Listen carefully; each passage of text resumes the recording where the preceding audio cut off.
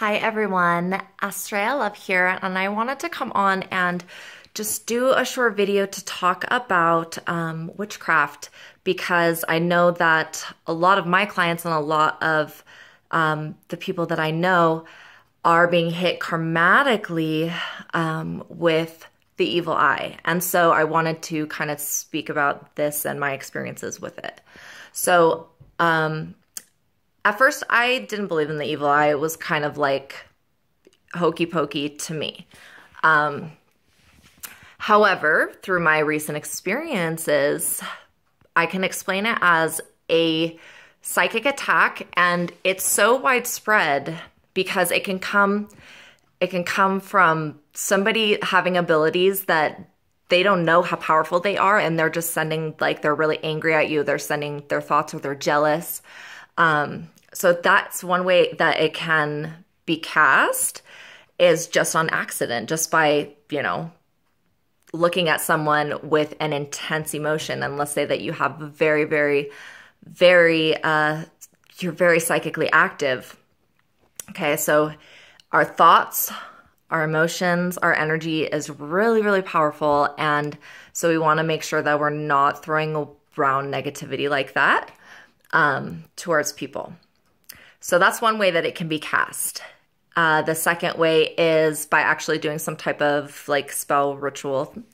And that seems to be a little bit more rare because it actually takes time to sit down. And I mean, you have to really dislike someone enough to take the time out of your schedule to sit down and do something negative towards that person.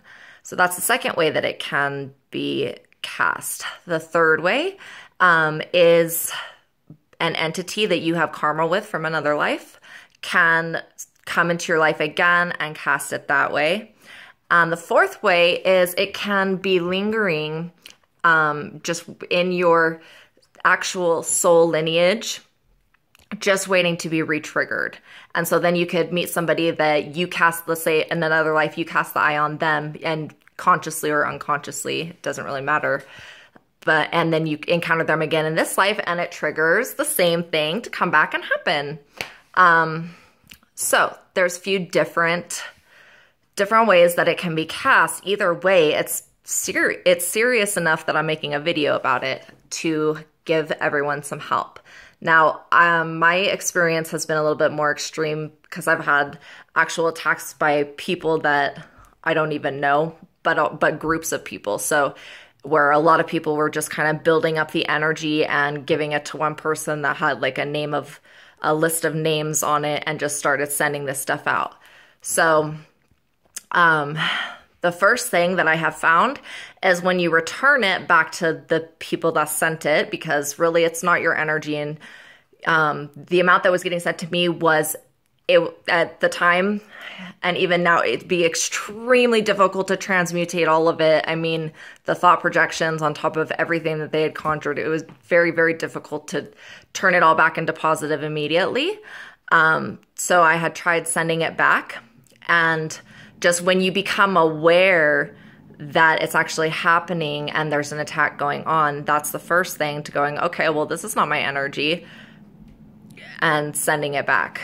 So the one thing that I have found with this is that if the people doing it have abilities, then they'll know that you're sending it back, and then it just continues that negative link between you and those people.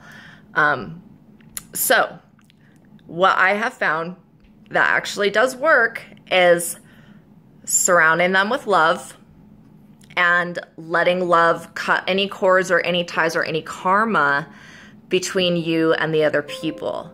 Trying to stay out of the drama and away from these people.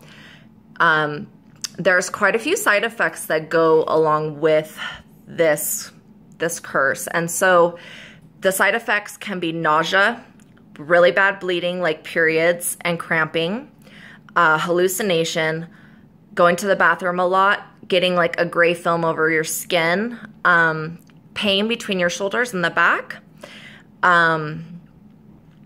like walk-in experience, so things would try to take over your body, And okay, so etheric snakes that have a venom that's very toxic, as well as etheric bugs.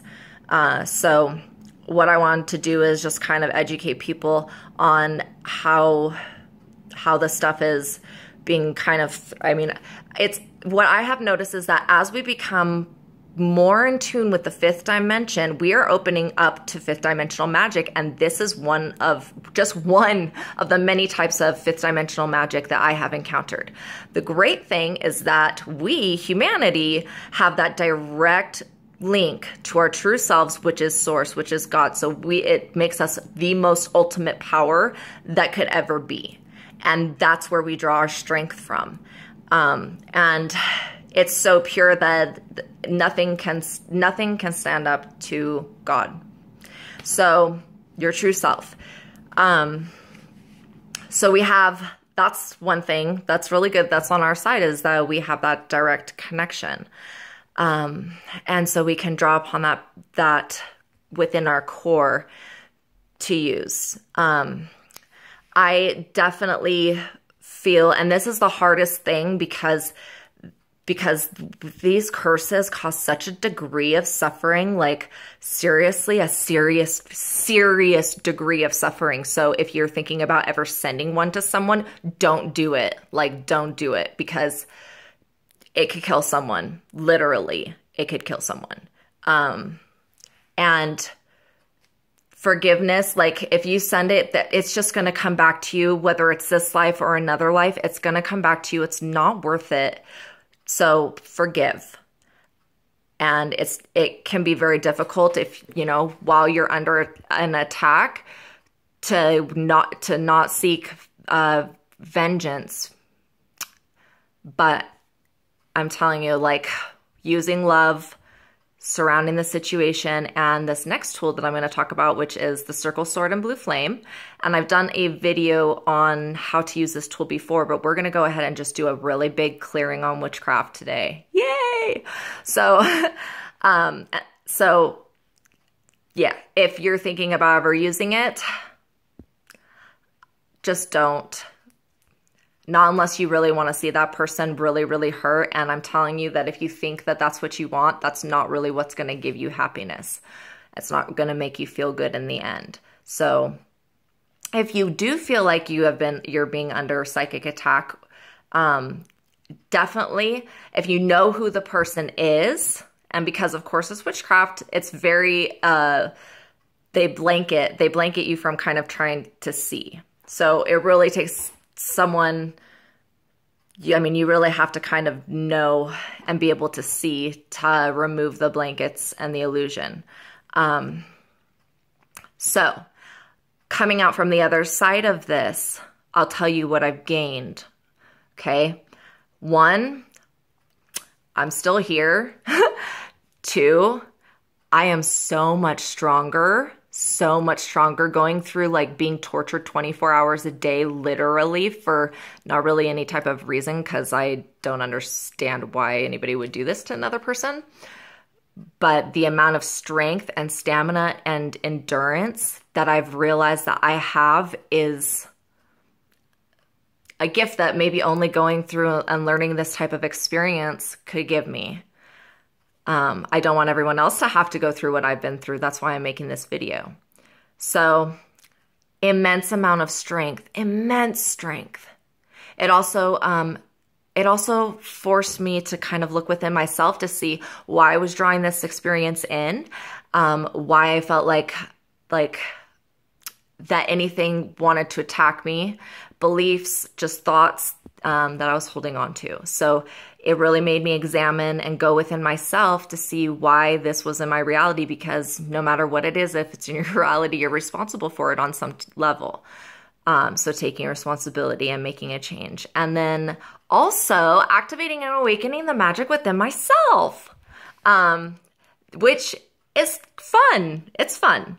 And so I think all of us have certain degrees of different types of magic that can be used. And so getting to learn and work with these magics and this fifth dimensional magic, what? This stuff is awesome. So being able to do that, it's really making me so much better at what I could do originally. So I started an online Etsy shop, and I am doing jewelry. Like, this is a black tourmaline. My boyfriend and I work with crystals and stones, and we create oils and things like that. And they're immensely powerful because we're doing it from being in our God presence. And so it's like magic, and then add some God to it, and it's like God magic. Like, it's really, really good. But each crystal, each stone comes with a gift for every person. Like, it has a gift for each and every one of you. And that's why we choose our stones. I mean, we think that we choose them, but they really choose us in a sense. So we just bring those gifts out, and we do higher self alignments and all sorts of just really fun things with using magic, with using our abilities, and with using things in the physical in this world, like crystals and gemstones, and like oils, and, ooh, okay, beautiful rings. This is a ring of light, so this is a ring of power. And see it's got that glow on it.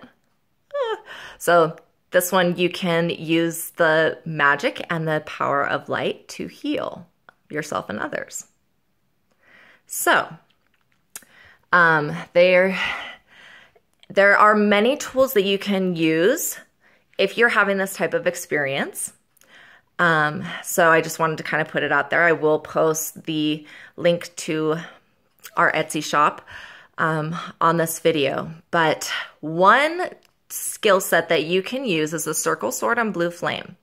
And how this tool works, it's so amazing. It uses the sword, which locks in the situations, because you can use this on a person, you can use it on karmatic situation with someone, you can use it on witchcraft, whatever. So you lock it in the situation, and then you wrap another energy, which is the circle, around it. And so it basically just starts transmuting whatever the issues are until it's done. So if you do feel like you are under psychic attack, then we're going to go ahead right now and just place the circle, sword, and blue flame in and around you. This will also work for empathic energy. So if you have anything empathic, or even a family member, anyone you know, if you think has anything empathic that they're trying to kind of work through, this tool is great for that as well. So I go to my third eye, and I pull, and I just visualize and imagine holding the sword of truth, Archangel Michael's sword. I feel it, because so much of magic is feeling and experiencing. Okay, there we go.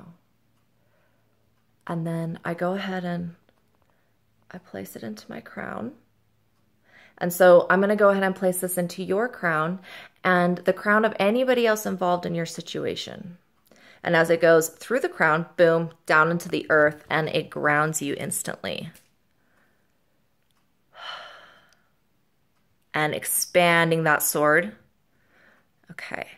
And now I'm going to go ahead and take the circle. So I'm just going to bring my hand up here. And the circle is now being wrapped around the sword here, here. We're going to go ahead and do all the chakras from above and below.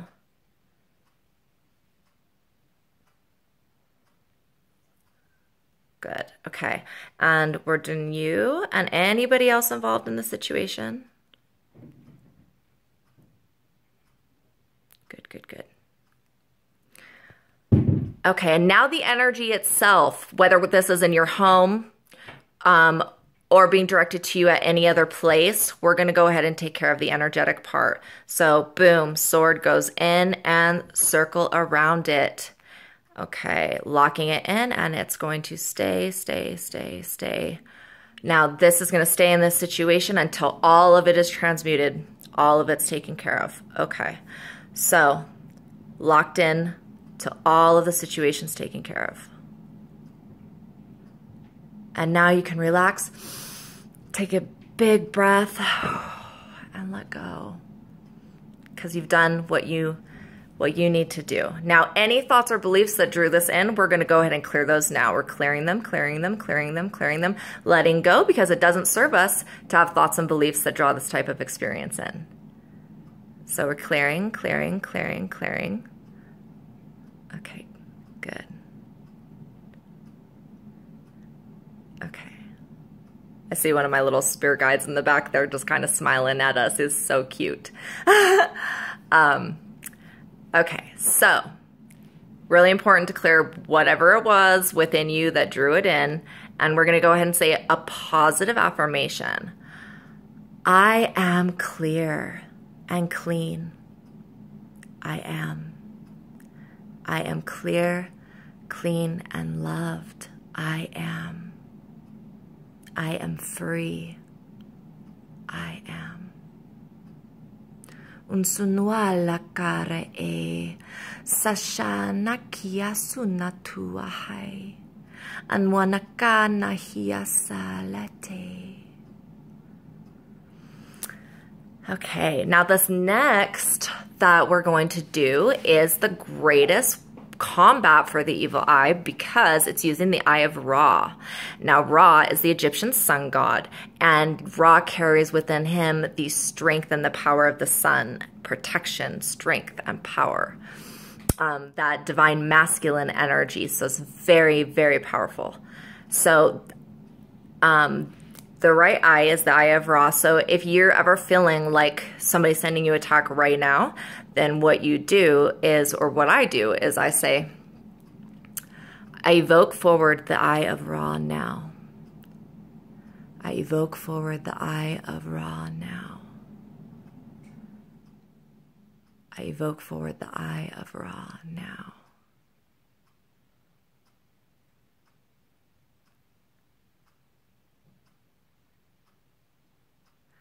And then I just look out into my reality and know that not only do I have the protection here, but I have it here as well, and that all is well, all is good, all is well. We are safe. I am safe, I am clear, I am pure, I am whole. I am. Okay, so you can use this if you feel like you really need to address it head on right in that moment, right now. So, thank you for watching this video. Please leave me some feedback if these techniques have helped you, and definitely I wish love to each and every one of you, and have a beautiful weekend. Namaste.